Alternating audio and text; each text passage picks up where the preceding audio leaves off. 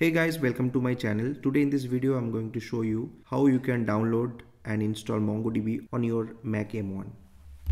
First you open the Google and type MongoDB and click the first link, click the products and then click Community Edition. Now click the download community button and scroll down. So here you have to choose the version, and for MacBook M1 I'll be selecting macOS ARM 64 and then click download. So once the file is downloaded, so this is a zip file, so you have to double click and it will automatically extract this MongoDB file. Click on this file, or you can right click on it and just click the rename and just copy the name of that particular folder and open terminal. So what exactly you have to do, you have to move this file from downloads to your home directory. So for that, let's zoom it a little bit. Let me check where I am. So this is my home directory. For your case it would be like users and your username. Okay, so in this directory I have to move it. So for that, let's go to the downloads and then move this particular file to this, or simply you can just copy and paste. And now if you want to go to your home directory, just type cd and hit enter and do ls. So now you can see this MongoDB folder is moved to this home directory, and now we need to set the path of it. So for that, so we have to set the path of the bin folder. I'll show you how. Okay, so here in the finder you can search for users and then this. So this bin folder's path, we have to paste it in the ZSHRC. So let's copy the, it's already, so copy the bin as path name. And now if you don't have the file in your home directory, you can create it by using touch command, touch.zshrc. this way, since I have, so I don't need to create it again. So for me, let's open it.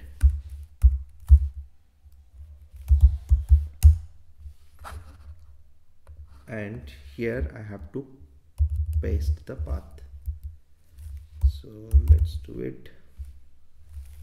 Export should be small e,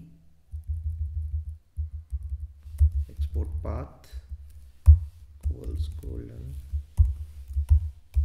path, then colon, then paste the path of the bin. Now command S and just close it. And now you have to run this command source.zshrc. okay, so till now we are good here. So in the home directory we have to create one more folder, which is DB folder, where we are going to store all the data of MongoDB. So let's create it. P inside the data folder, again DB. So let's check. Okay, the data folder, it's created. Let's cd to this data ls. Okay, you can see the DB folder is here.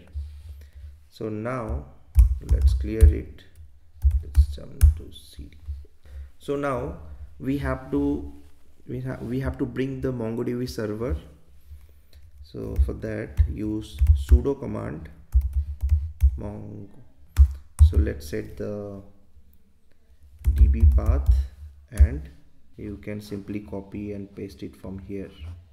So let's close it. In the finder here, you just go and then data, and this, you just copy it and simply put it here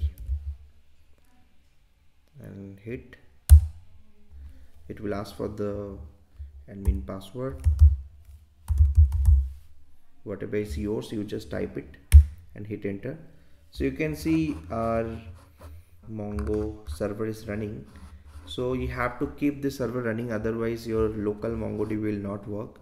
So you just open a new terminal, new window, and here run this command mongosh. Hit enter.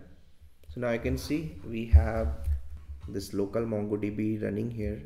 Just run show dbs. So these are the default databases created. So I'll create a new database. For that, use YouTube and db. Let's insert some data. db channel dot insert one, name is code or code. Let's hit enter and check channel dot find. So as you can see, one data is stored. Now I'll show how you can connect Compass, which is the MongoDB GUI. So for that, you need to download and install it first. So to the same URL, there's a product. You have to click this Compass, and from here you can download it. Since I already have downloaded and installed it, so I'll simply open MongoDB Compass, localhost, and this is the default 27017 default port of MongoDB. Okay, multiple time I have clicked, so that's why it's opening multiple tabs. So let me just close it, and this also close. So just click connect, and here you can see the YouTube DB just now have created from the terminal. Just click it, and this is the channel collection, and this channel collection is having one data, which is code or code. So that's all for this video. If you find the video is helpful to you, then like the video, and if you're new to this channel, please don't forget to subscribe it.